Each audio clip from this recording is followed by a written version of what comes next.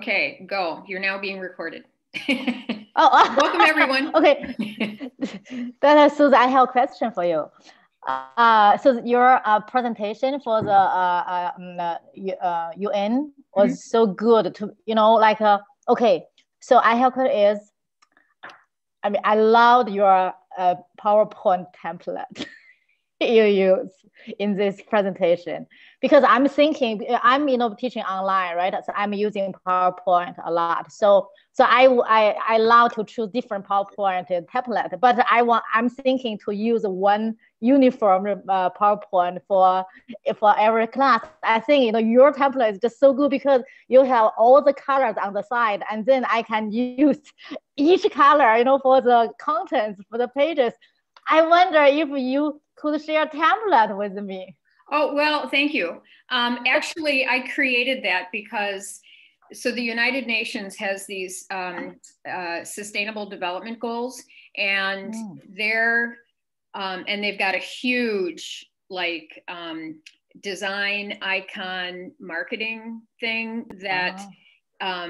and so because they wanted me to focus the sort of policy pieces around the sustainable development goals, I bootlegged pictures of the different icons, and then that strip of the different colors is actually just like a screen capture that I pulled of that rainbow. So anyway, so the point was to have it align with the sponsor, with Yeah. their what they were doing. It's really easy to do though. And also, PowerPoint has gotten way more sophisticated in its own design templates. And you Mm-hmm. can pick and choose colors and change the master slide and things like that. I know. I mean, I have my computer is a little bit old, like 2011, and so I have some, but I didn't find the ideal one. Right? So could you maybe send me a link? Let me know how to create the new ones. Like I really want a rainbow one. Sure. And what I can also do is I can send you the JPEG of that rainbow strip. And Uh-huh. then what you can do is just go in and create a template yourself Okay, and then just slap it into a for master that. slide, and then it would show up in all of them. But yeah. Um, Good, thank you. sure. Yeah. Yay. Well, hi, everyone. Again, welcome to It's Friday. If you're here at your computer and it's noon, it must be Friday. And that's always a good thing, right? Or has our sense of weekends completely evaporated? Maybe not for you guys, because you're on a good kind of school oriented kind of thing. Well, you know what? I wanted to start by going around, and I've got this calendar date thing that my daughter gave me. And at the end of every week, then it has like a reflection question. And so I just thought, well, and it's kind of nice because it helps to reframe the past week. So why don't we go around and just why don't we say something that went well this week or something that we're grateful for? Um, and I'll start. Um, oh, and for those of you watching at home who haven't joined us before, if you want to introduce yourself, please do. I'm Susan Walker from the University of Minnesota.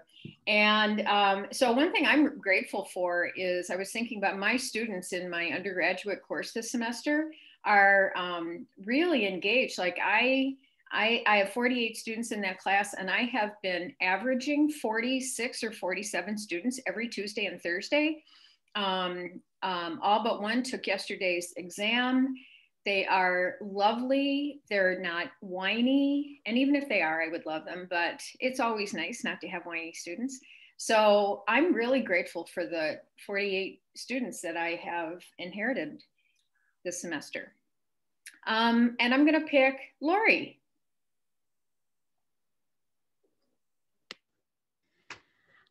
Something that went well. Well, actually, I think I've shared before that I'm close to retirement.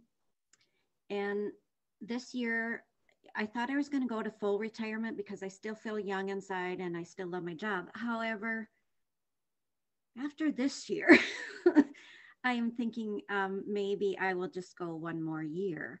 So I am sharing with my other parent ed, you know, that I'm not going to just leave in a fast way, but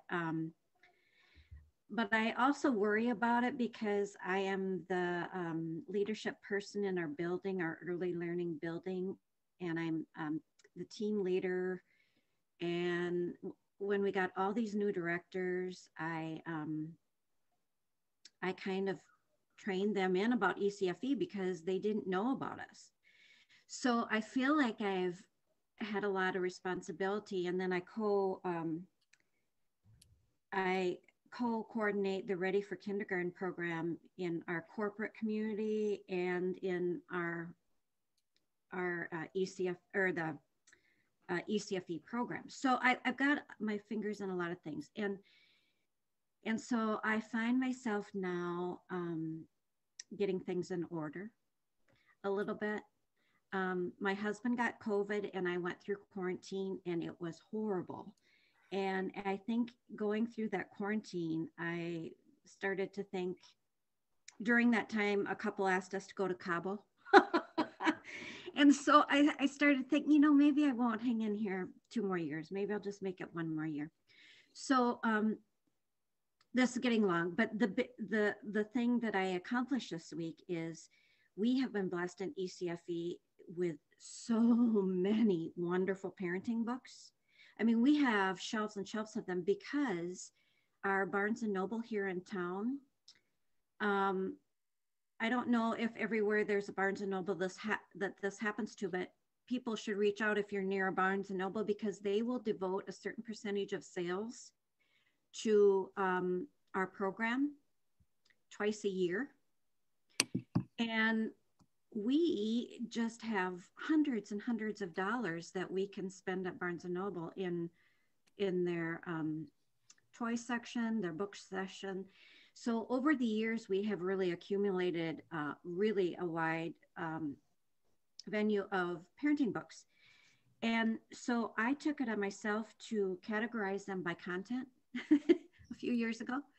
So I'm getting that all set up. So when I leave, like if you, it has a little colored dot on it with, if you want a topic on toilet training, I'm just picking, you go up to the guide, it'll show you what color dot, and then you go to those books. So I completed that this week. So I'm really happy. I'm current on that. Okay, talk too much. Karen, do you want to go next? Oh, isn't there somebody else named Karen on here? Dang it. Sure, I'll go next. Something good that happened. There's a lot of different good things that happen. And I don't know which one to pick. So yesterday I got I got an email from a parent that I had done some coaching with who was also in my classes, but hasn't been in my classes for the last year. But catching up with her and catching up with how things are working for her in her life and just being able to see that strength as a parent to be a problem solver. She's got a dad who was dying of cancer who has since passed, daughter who was recently diagnosed with ASD, and she herself is recovering from leukemia or is on that end of that. So there's a lot going on in this person's life. But to have her connect with me, have her just check in, and then to tell me her story. It's a gift to be in this position to get that story. And I just kept thinking about the skills that she has to navigate through this and the strengths that she has. And so trying to pull those into that conversation. So that was a gift to be kind of like a witness at this part of her life. And I am going to choose, who do I want to go to? I'm going to go to Melissa. So my gratefulness this week really has nothing to do with work. It's this little nugget right back here. This is my Gwen. We've had some big doctoring and stuff going on, and I'm just really grateful for the doctors and the things that are going on with all of that, and for every second that we have together. You know, got into parent education because I'm a parent myself, and the world of parenting is the passion. So that's why I got into this. So, and I mean, when I first was interested in families and parenting, I wasn't even a parent yet, but it doesn't matter. It's because that passion is there. And a little side note, I was like, is there something at work that I was grateful for? I did finally get the yes, go ahead. We can have in-person classes. They were still hesitating on that and saying I was going to have to bring everybody to a different building to be able to do it. And I'm like, but why? If they're allowed at that building, why can't we do it at this building? So they finally said yes, and I am grateful for that. So we're getting that spring book out. We have like a week to put it all together and get everything out, but we can do it. So UG, you're next to me. So, and in my picture, so I'm going to go UG next. Thank you, Melissa. Oh gosh, one thing I'm very grateful. I wish Jennifer's here today. I mean, that is related to her. She introduced me to her network, and then I had communication with state senator in Montana, and she introduced me to another leader in early education. So Grace, she and we had a meeting, Google meeting that was very exciting. And actually, I would, that is one thing I want to ask everyone's, advice for that. But now we only share that. So she said she didn't know ECFE. So I introduced ECFE to her, and she looked at the website. She said, "Oh gosh, this is a golden standard." I mean, yeah. So we talk about ACEs and the Montana ranked number one, the ratio #1 suicide ratio in the country, across the country. And and also we talk about, the school student mental health in schools, the crisis, right? So we feel the same. I mean, all these mental health and counselor and therapists, these are afterward, right? Afterward, we try to heal, try to fix, but ECFE is a perfect program for prevention, for proaction, right? So this is so good. However, the challenge is right now in Montana, the state is not a rich state. They do not have money. They have been trying to pushing the legislation to pass the law for preschool, but that was for years, not going well.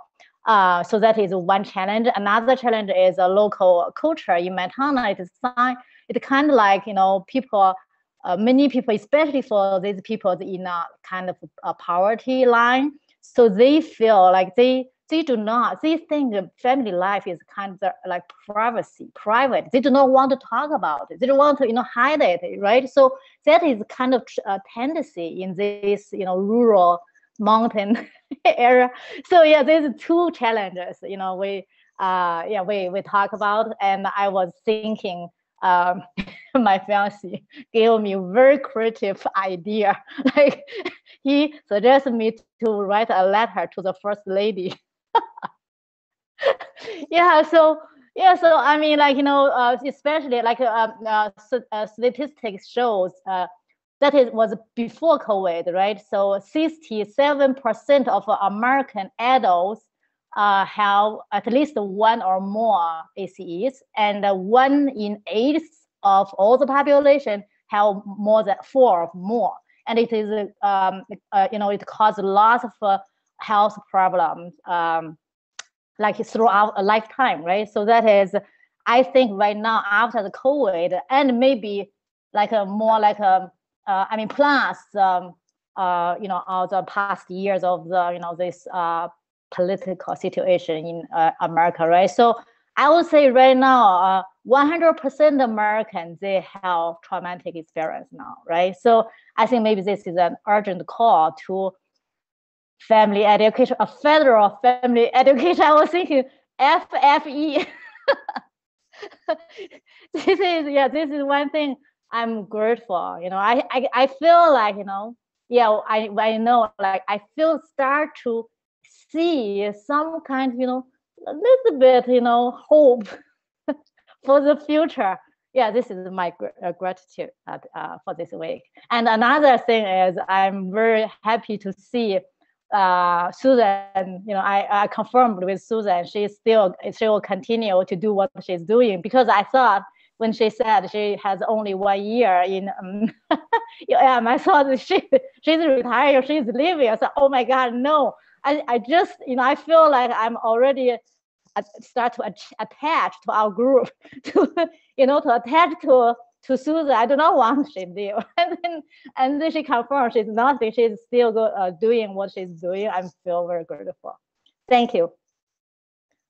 So I'm calling Sarah.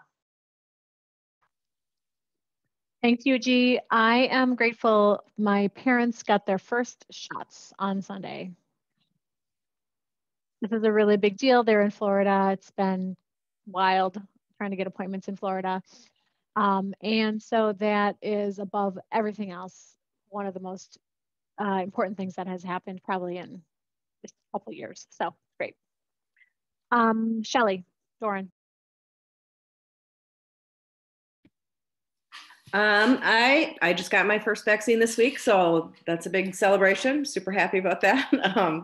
And my parents are both fully vaccinated as well, and that has all just happened too, Sarah. So I can relate with you on that. It's a pretty big deal. And I think, you know, thinking of something work related, I'm kind of happy to be status quo this week. Like, you're kind of in the middle of the semester, everything's going well, everybody knows what they're doing, and I mean, for me this week that felt good.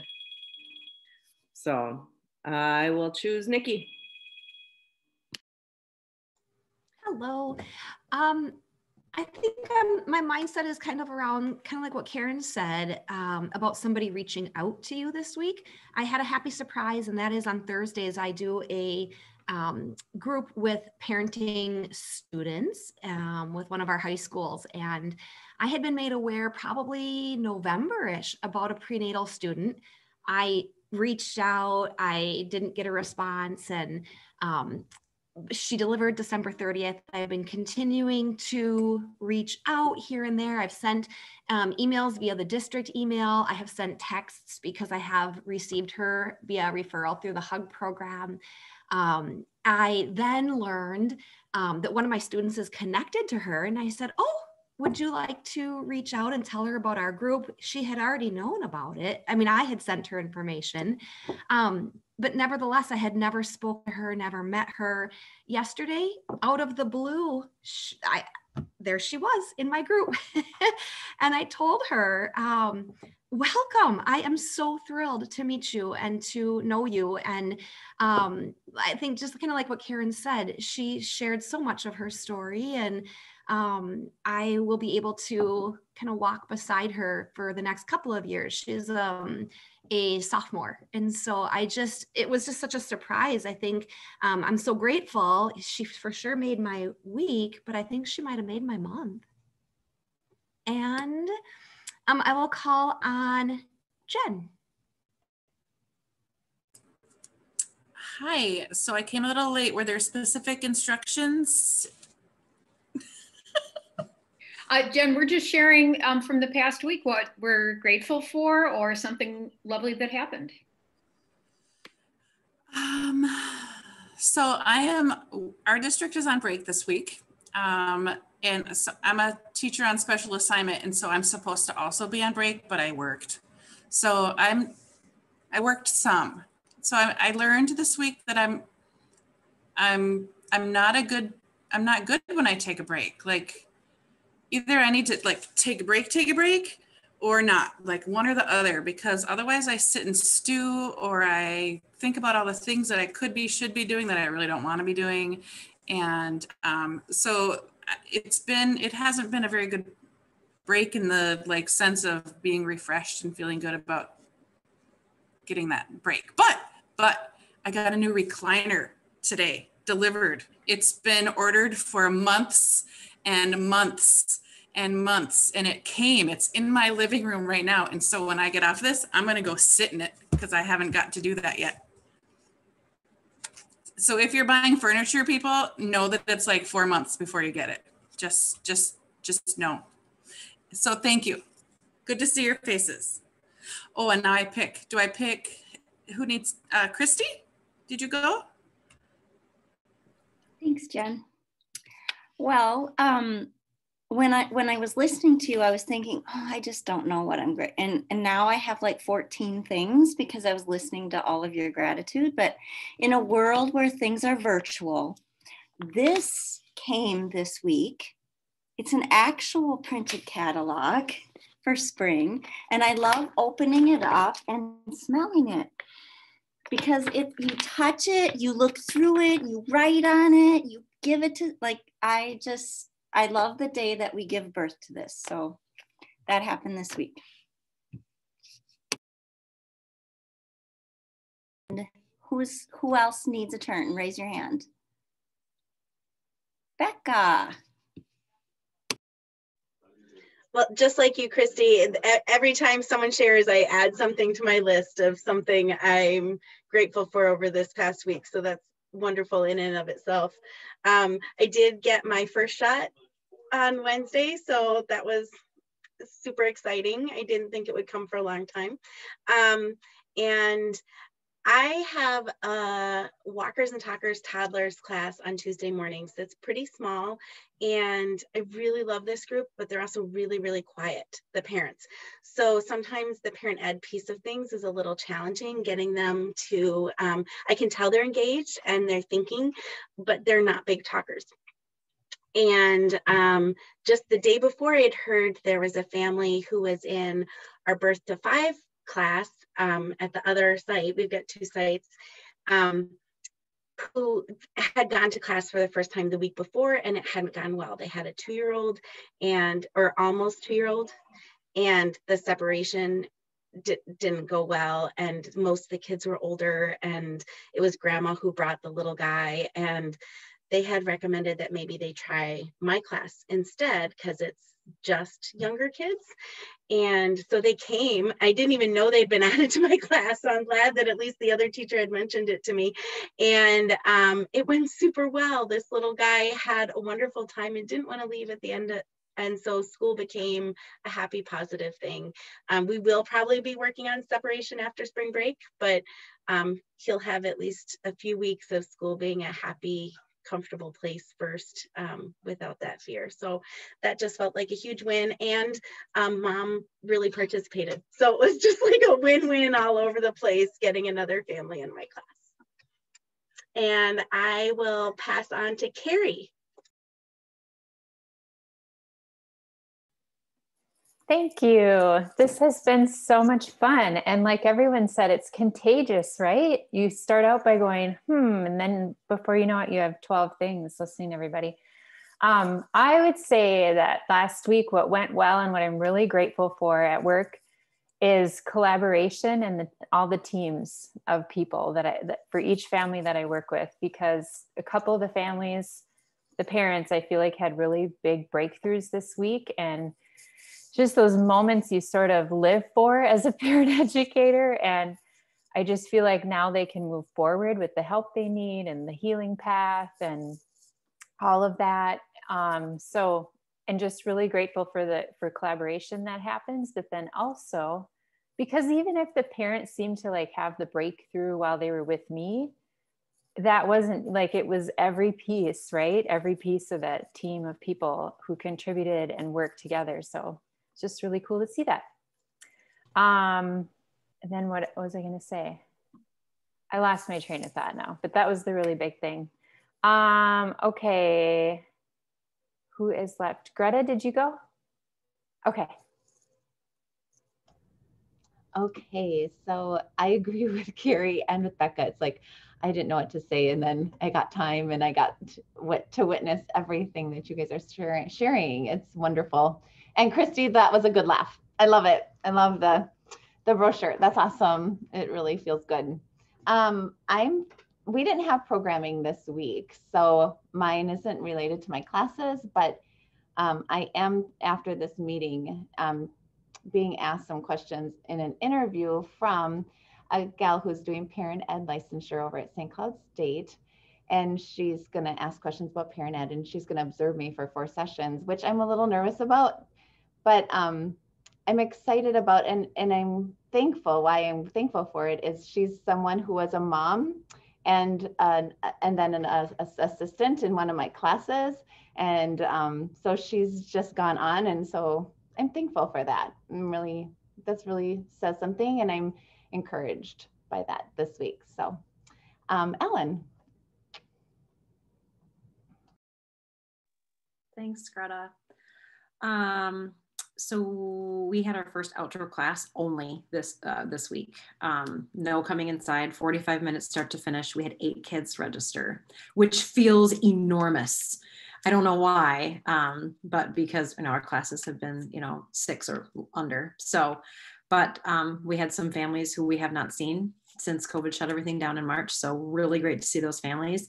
One mom sent me a message afterwards, and she's like, Ellen, I almost felt like a total idiot, and I almost burst into tears. She said, just walking up to you guys and seeing you was just so wonderful. So I was like, oh, that's good stuff.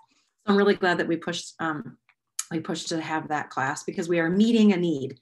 Families don't want to come in. We will work with you on that. And then personally, my parents are getting their COVID shots tomorrow. So excited about that.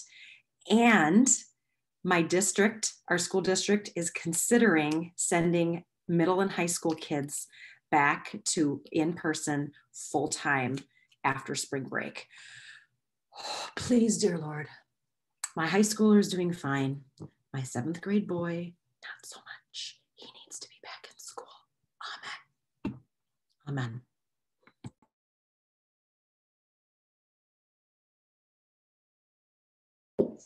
Cinnamon, we're just sharing what went well this week. Your camera off, but oh, there she is. Yay. So I call on you. I choose you. I'm eating too. What went well this week? I think being back is exciting. We are working on our fall catalog, and we are looking at keeping it back to normal pre-COVID. All of our preschoolers are hybrid, and knock on wood, there's not been any COVID exposure in our program. So yeah. I think that's probably the biggest thing, is that we've been back now hybrid since the beginning of February, and we haven't had any COVID. So yay, we're ecstatic about that. And families are super excited to be back. So that's fantastic. And they are super excited to figure out what's going on for fall for us.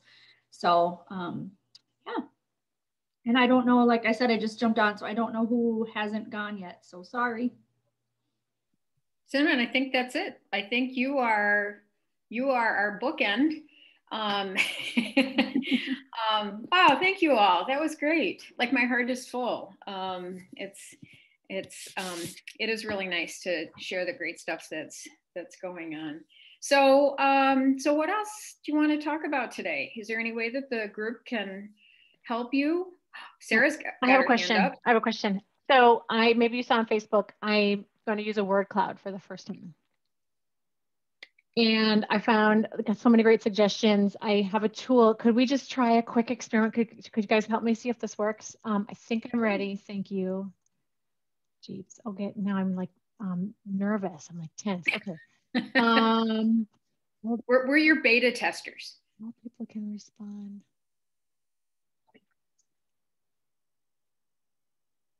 I think I have to. Damn it. Okay, I won't say that when I actually do this. So, oh shoot, I think Susan, I can't. Oh, I have to give you permission to share, I think. Let me do perhaps. this. Perhaps. Yeah. If you don't mind. No, not at all. What I want to do is paste the link into the chat. Oh. Does that make sense? Like, that's what I want to do, because I think. Oh, yeah. Can you do that? Just copy and paste? Well, I'm trying to copy and paste from the silly old tool, but here, let's try this. Okay. So that way I wouldn't have to even. Yeah, we could just, there we go. You do that. Hopefully that gets you to a link. Well, it's not clickable. Yeah. Damn it. So that. But we We can. can copy and paste. That's not the. And if you the 3 little dots on the right, just click that and hit copy. Maybe I just have to do this.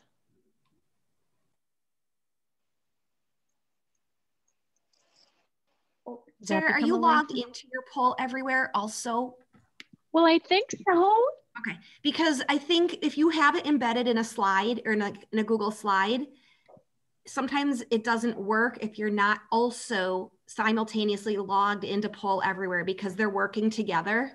It's working. You guys are responding, I think. Yep. Yeah, I submitted my favorite color. So okay, so mine went to a screen that wants me to sign in. Sorry, you don't want to look at that. There you go. No, you don't want to sign in. You should be. You should get something that looks like this, like what Susan put up. Yeah. Oh, here it is. Put your first name. I got it. Sorry. Yeah. Yeah, they want you to give a name to identify yourself. Thanks, Susan. Sure. Come in. You want us to just respond. Yeah, one is fine. I mean, this is just practice. I don't want to take too much time. Okay. I just want to make sure I can do this. So, okay. So then when I go to share, here is, so if I just go to show responses. Oh, look at that. How come it doesn't, Wow. hold on. How come it doesn't? We saw it. It's like, it was there. Did you see it? Yeah. Oh, I saw it. Just for a sec, and then it went away. yeah. There. Everybody likes green. Isn't that sweet? Green's your favorite. Okay. It's throwing me off a little bit that the green isn't green. That's awesome. Thank you. Okay, I learned a ton. Thank you. What website is that, Sarah?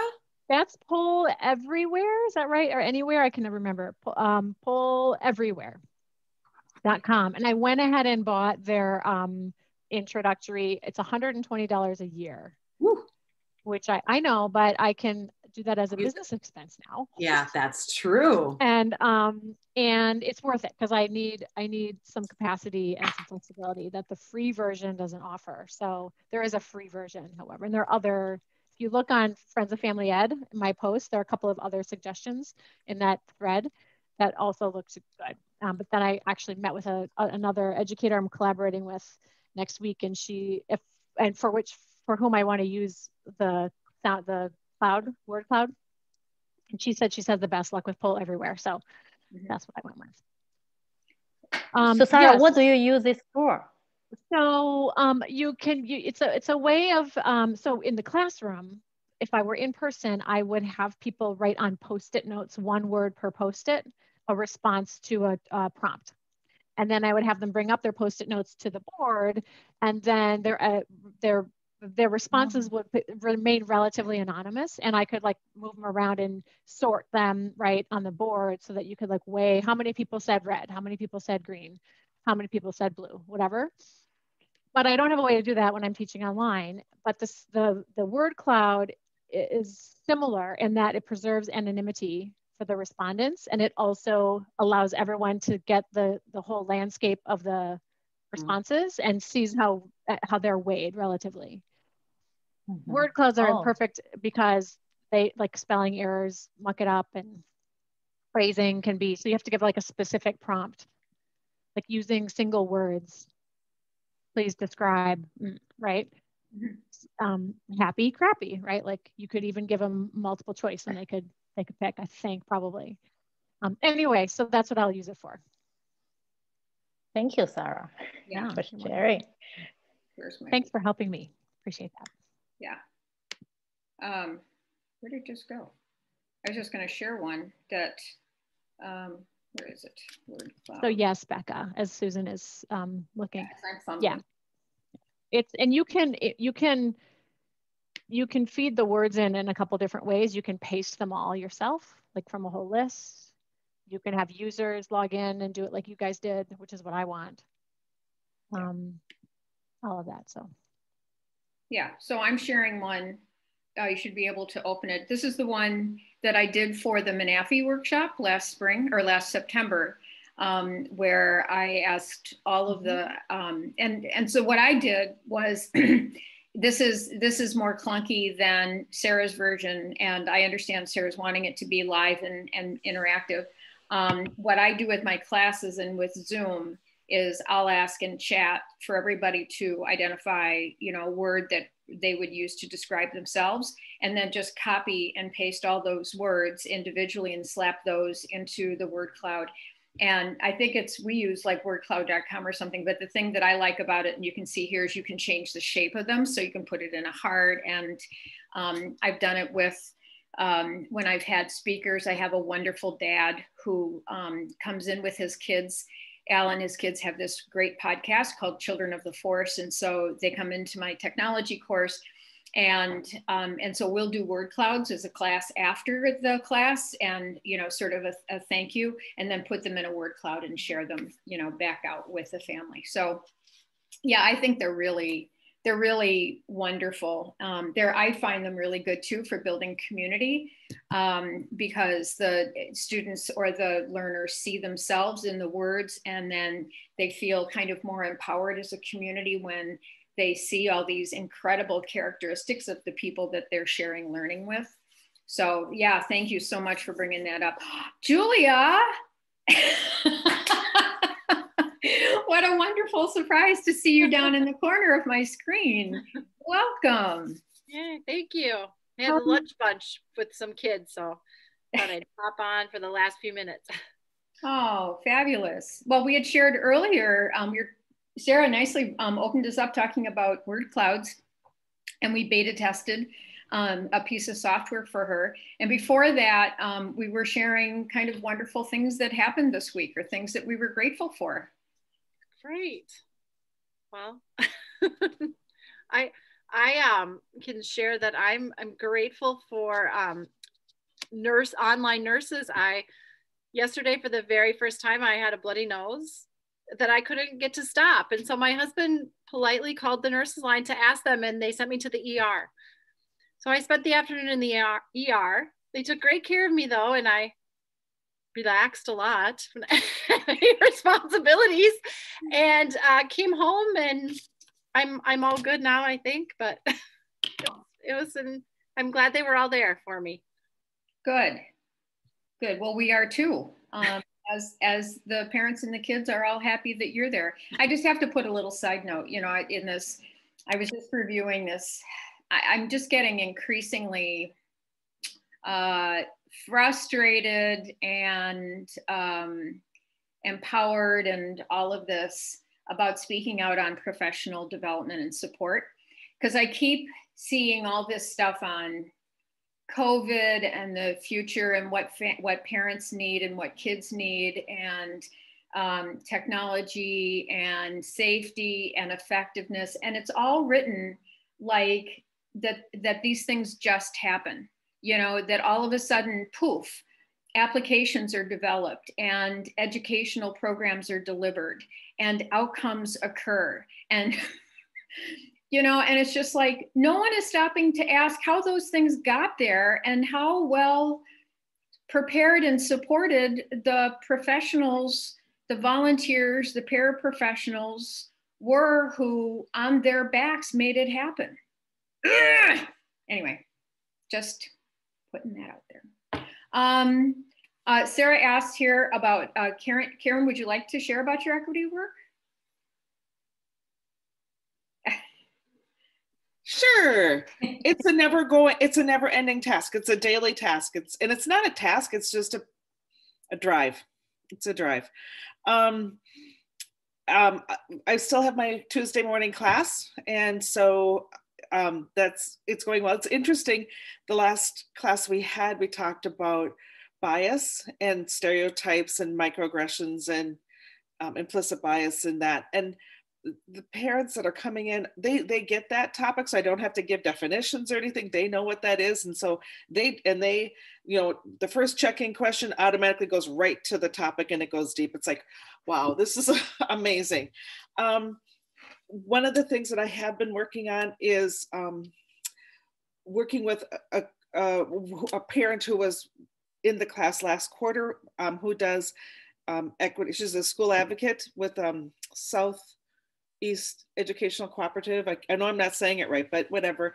And she's hooked me into a bunch of different links. So I'm going to throw some links on here so you have some more connections. And there's a thing called the 21-day racial equity challenge. So I'll give you, there's several of them. This is one of them. And okay, so what went up is the basic one. And so you'll see like a day-to-day thing of ways to keep yourself, to grow in when it comes to equity. Let's see, there's this. Embrace Race is another website that I used a lot. You know, you happen to ask me while I have all these things on my Google. So this is the last one, is a YouTube video about talking about colorisms and skin color politics in the family. What this speaker is going to do is she's going to talk about what's happening locally when it comes to racial equity. So in our community, in our school district, and in neighboring ones too. So she'll go across that. The last link I just put up was white supremacy culture characteristics. And that is actually a topic, a document that I would like our equity team to go through and discuss, because it has so many things of, you know, it defines things that are very white, and then what are our antidotes. And my question is always, as a white person, what am I bringing and how can I change that? So knowing that as a white person, I like structure, I like timekeeper, you know, and that's not necessarily the healthiest culture. So it's how to, and I would love your feedback on this. How do you, or what are some ways to broaden that so that as we work in a new structure? So in other words, we're not just taking white systemic stuff and bringing it into another meeting. I want to shift that. What do you recommend? I'm sure that other people will jump in, but the first thing, Karen, that I think of is the power hierarchy. And, you know, because my default is around community, right? And relationships and open community, and having the community determine on the structure and what works best for the organism that is the community. But yet holding those conversations, especially for me at the university, is within a power hierarchy. Right. And so I am a person of power with, say, students in a classroom. And I wouldn't say necessarily, no matter what I do, that the students are necessarily going to feel that level of comfort because I'm the one putting it out there. So my brief reflection, and I'll mute and let other people talk, is just as whatever we do, that we're aware of the context of power that we're in. Thank you.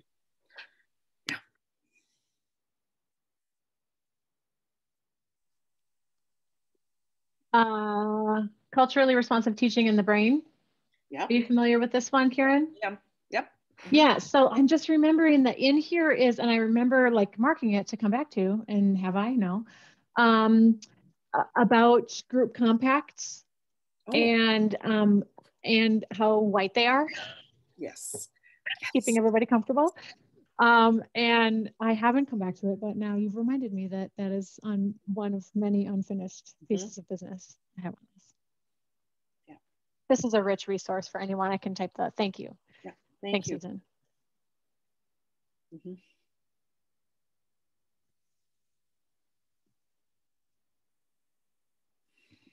It's so hard.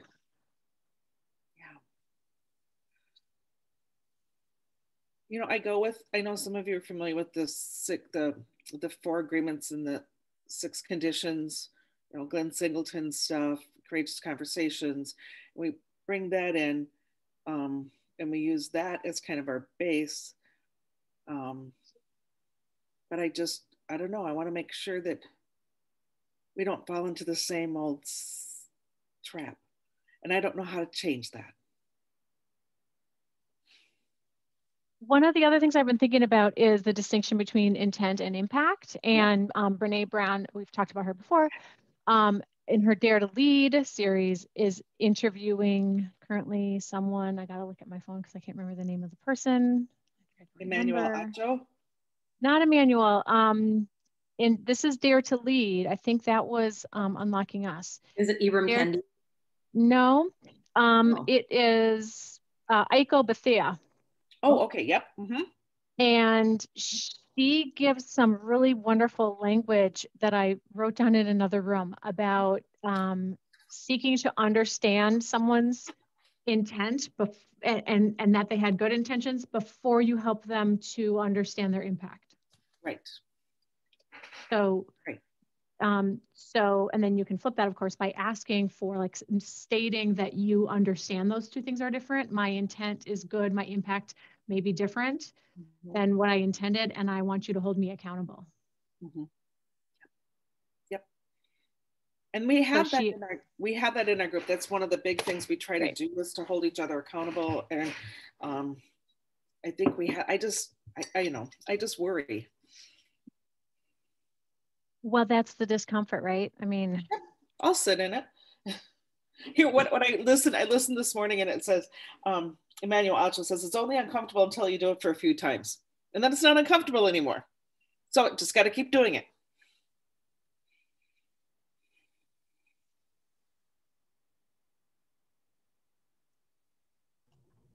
Sarah, would you mind putting the reference to Brene's message there into the chat so it makes it into the...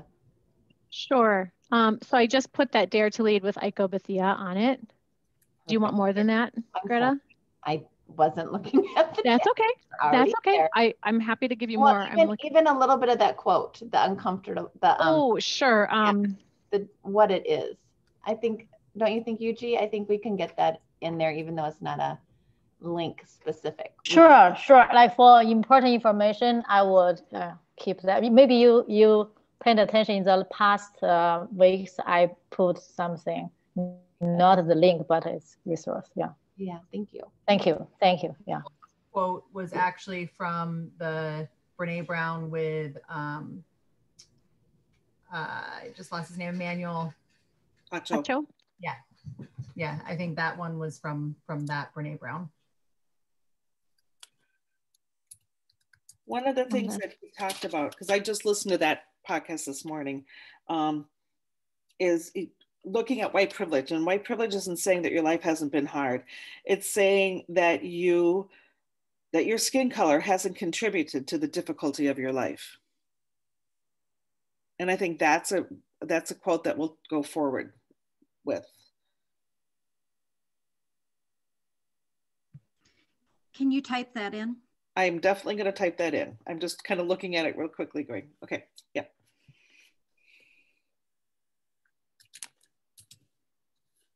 Okay, I agree. And at the same time, it feels like a big statement, Karen, because I feel like I know some people who are white who have been in situations where it has been the difficulty of their life. I mean, and that's tricky. What do you mean? Tell me more. Their life experience has been difficult because of their skin, and their skin is white. Oh yeah, and that's what this is saying. So the privilege.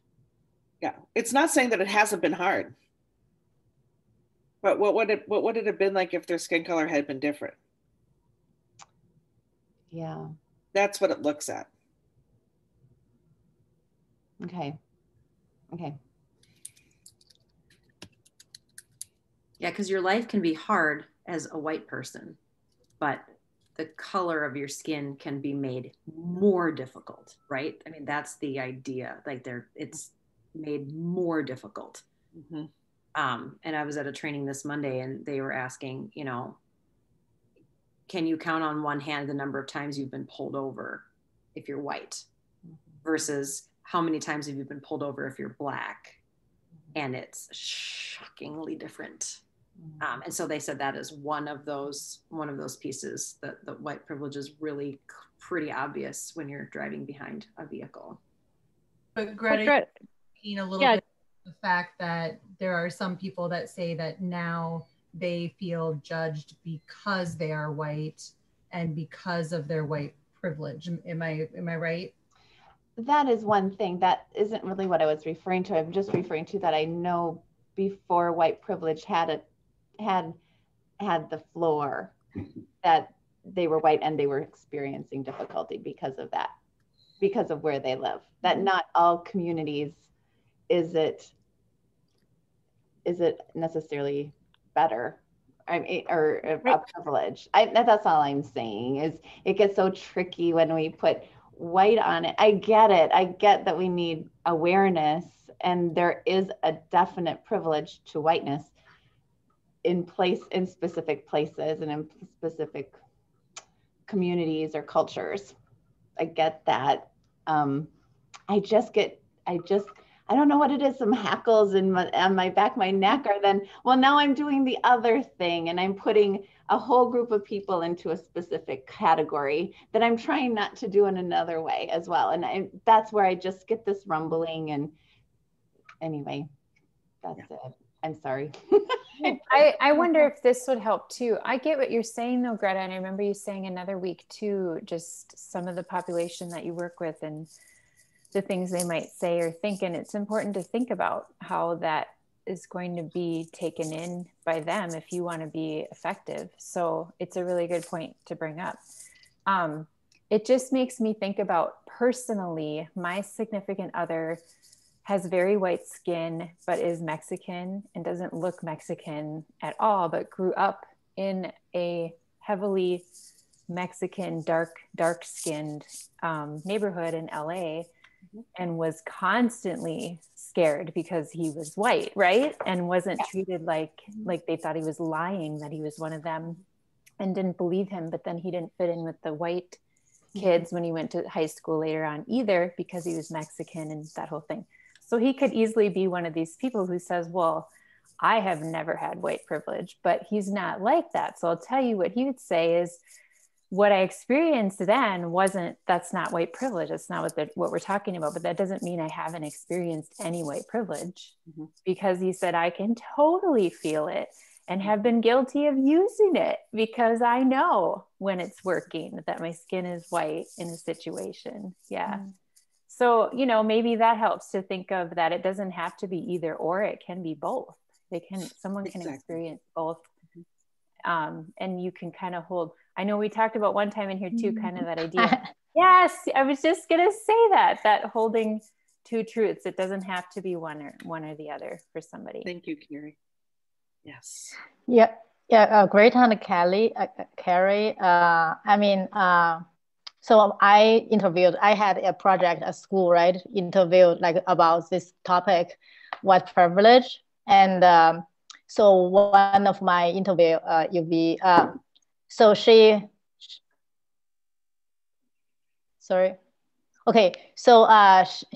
was my Bible teacher, right? She, you will never believe.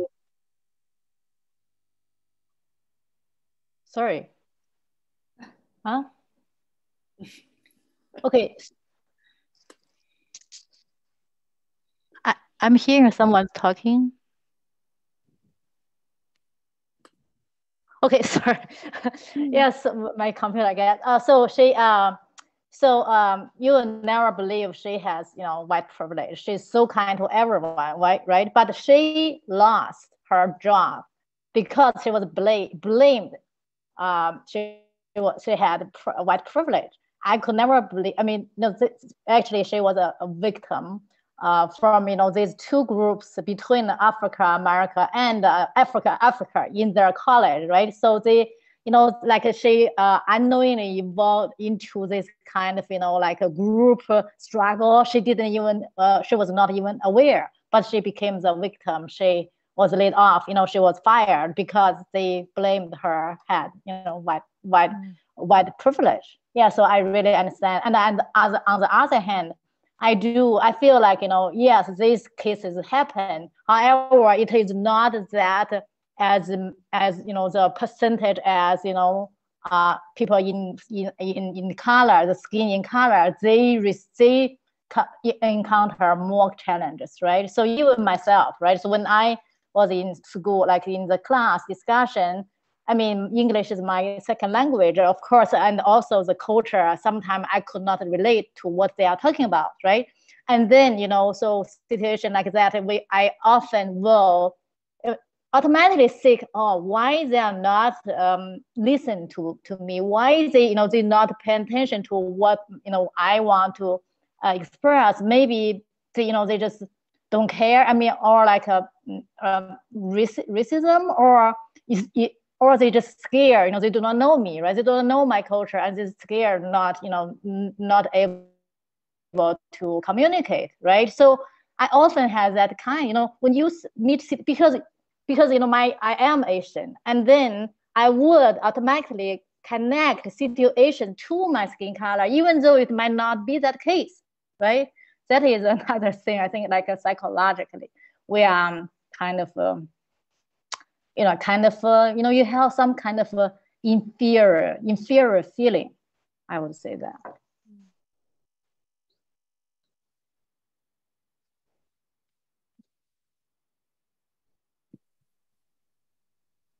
I just felt like reinforcing the holding two truths piece, and that it's not, ironically, it's not black and white, right? It's complicated, and there are, I have a friend who has a white mom and a biologically black dad, and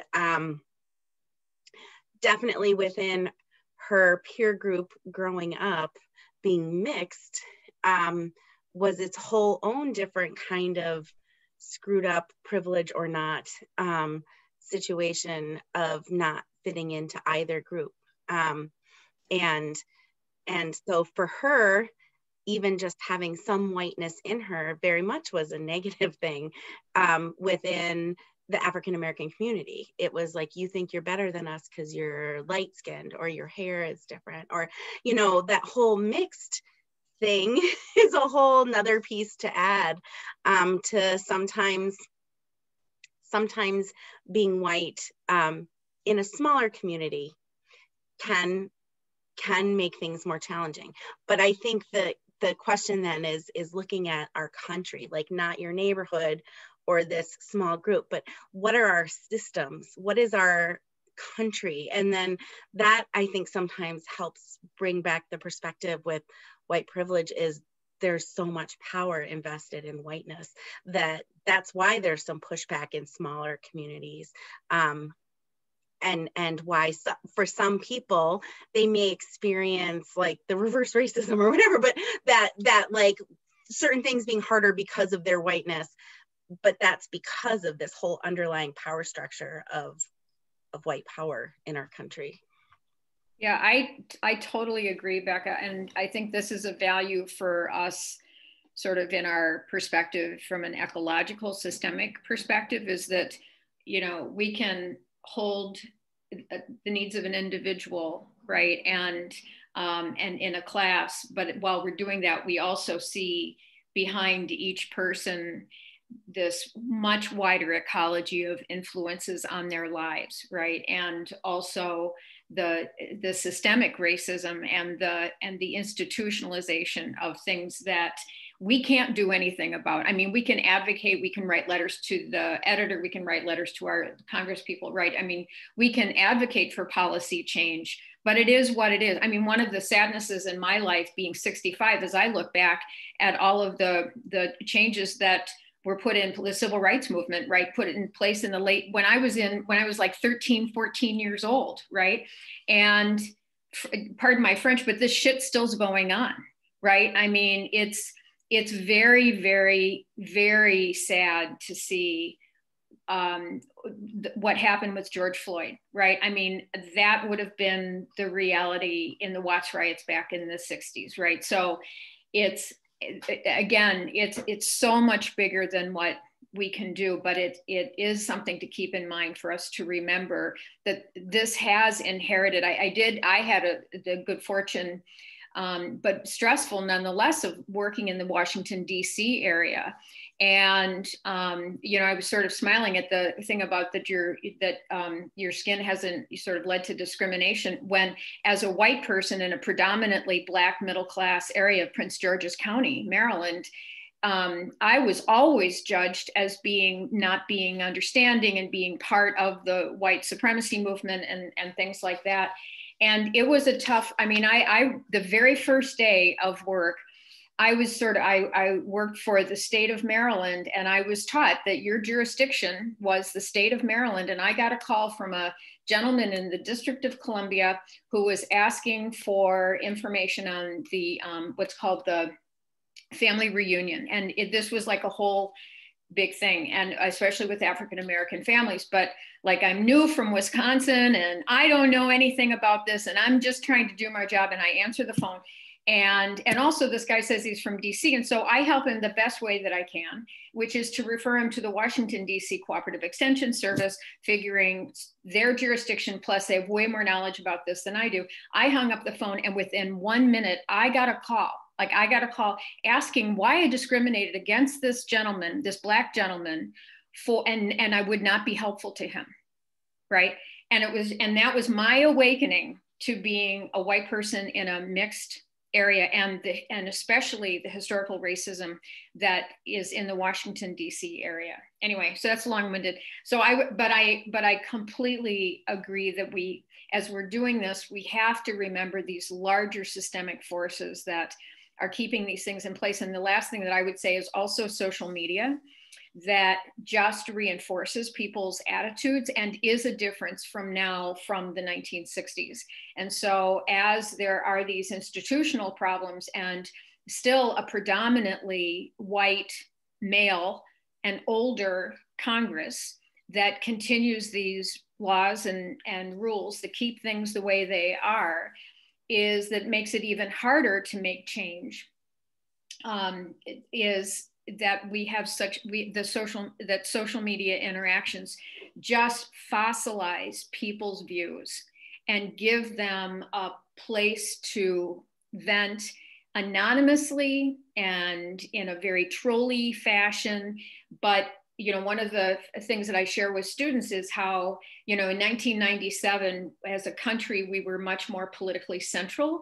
And by 2007, you see these mountains separate. And the correlation with our use of social media is exactly those years, right? Anyway, so just saying that in terms of systemic effects, not only institutionalized and systemic racism, but now most recently, what unfortunately has just contributed to it is just cementing people's beliefs and giving them a sounding board through social media.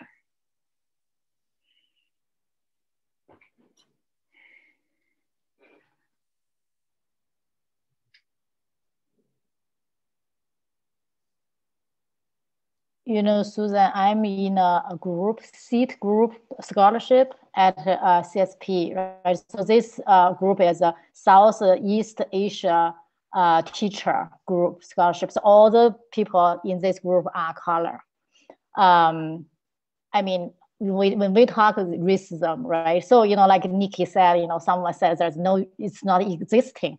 That is just like, I mean, how can you say that, right? So in this group, we talk about everyone had traumatic experience with the maltreatment because of their color, because of the race, right? So many, I mean, they even got shot because of their color. I mean, it's really, yeah, it's real. It's not, you know, it's real. Yeah.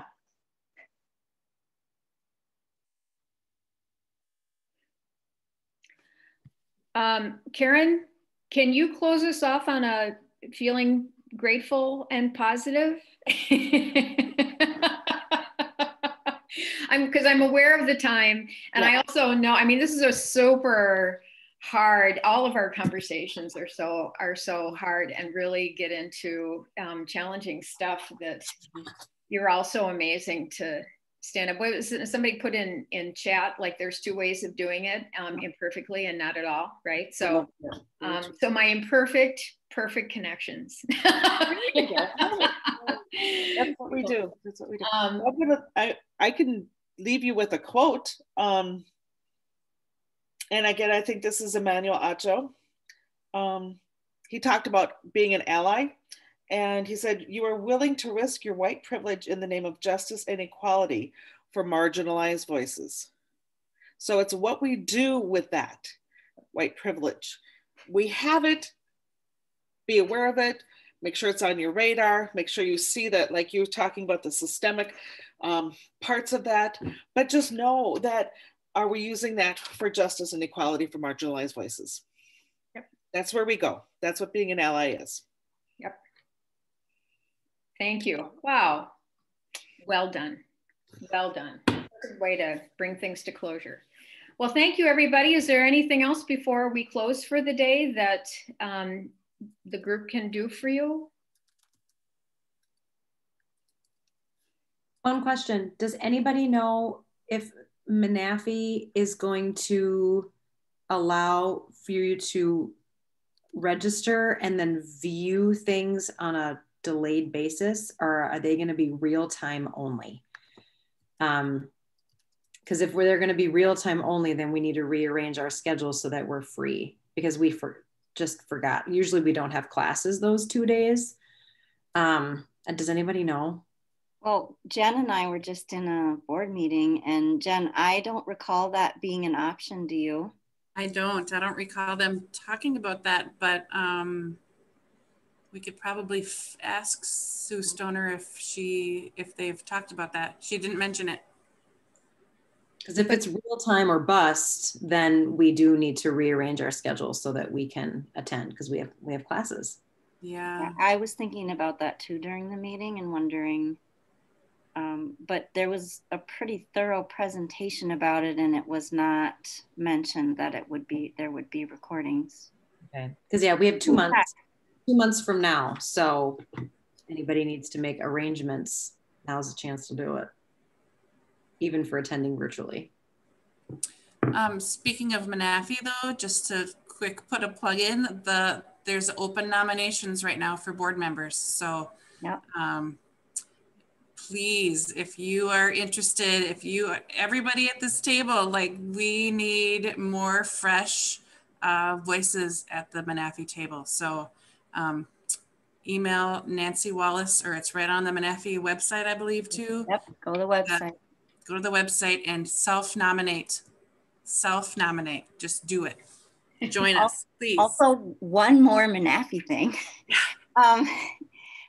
There is an effort underway, and I think, Shelley, you're on that community of practice that Katie Smith is leading through a grant at MDE. There's an effort underway for emergency parent ed content. And when there's more communication out about that, I could forward to this group. But there are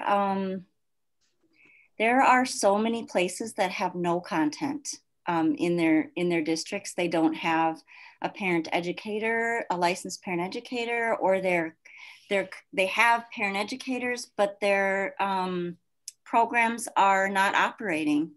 And it sounded pretty widespread to me. So they're looking for COVID specific, pandemic specific content that would expire.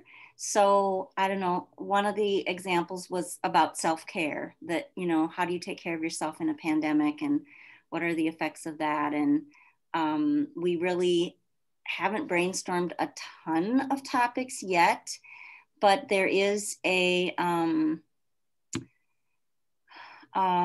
formatted PowerPoint that we can use if you wanted to record yourself, if you wanted to just send a lesson in that format. It's still not super clear to me, except that it's like, like in Texas, people are sending water bottles like that.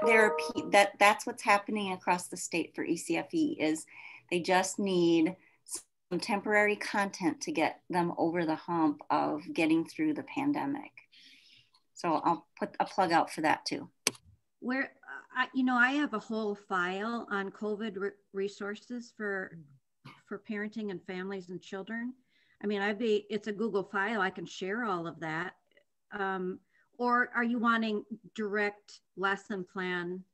Yeah, you're wanting lesson plan. Okay. Content, like me, a video of me doing a lesson on, I don't know, we have a topic I'm thinking of now that's called parenting during challenging times. And there's 5 things to consider, something like that. Okay. I see. Yeah, I thought that too. Let's just share all we have, but what they need is actual content to share with parents. Like a 20-minute video. And oh, wow. How do we send this? Who do we send this? Where does it go? We just found out about it like an hour ago. So I'll get everybody the info and I'll send it out to this group so that I tried to go, the document isn't even open for edit yet. So we will get it to you. So Ellen, what about the peers and all of the lesson plans and everything that you've collected and people have contributed? I mean, it may not be the emergency stuff, but I would imagine that there's content in there and lesson plans that somebody could kind of cherry pick and find fit to their needs. Yeah, there's fewer lesson plans than I'd like and a lot more handouts. Yeah, I mean, but if whoever has a lesson on something particular, they can record it themselves because that's what they're looking for. They're looking for an actual, it's basically you're looking for a webinar, like a baby webinar. Okay, yeah. So there is content, Susan, you're right. But what it sounds like, I wouldn't want to pull somebody's lesson plan off of there and be like, here's a lesson plan. I have no idea what this person was talking about, but I'm going to teach it. I think everyone would want to kind of teach their own content. I mean, there's stuff there for sure, but not, I think, in a webinar format, so to speak. It's a great idea, though. Yeah. Okay, well, thanks, Karen and Christy. Thanks for keeping us posted on that. Well, good. Well, lots of good stuff happening. And yeah, I want to connect on the Menafee thing because I know that will be our noontime thing is during if it's live, and kind of how that will fit in. I contacted Linda about some connection with this group and being supportive during the Menafee conference, but I haven't heard anything back. So, if it's a week to skip because everybody will be doing the Menafee thing, then it'll be a week to skip, but coordination would be good too. So, okay. Well, thank you, everybody. I hope you all continue to have a week filled with gratitude and wonderful things happening and with warmer weather. Nothing bad about that, huh? Okay, everyone. Bye-bye. Everybody have a good week.